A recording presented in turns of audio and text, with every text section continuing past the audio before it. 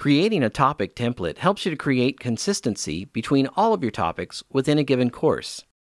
To create a topic template, click on the admin gear and select the Manage Courses link.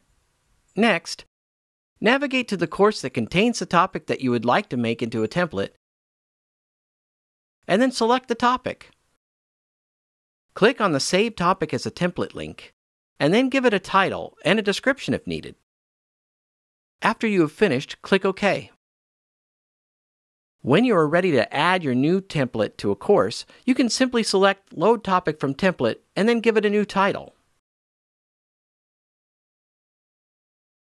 At this point, you will want to select the new topic and then edit each piece of media to reflect the new topic in your course.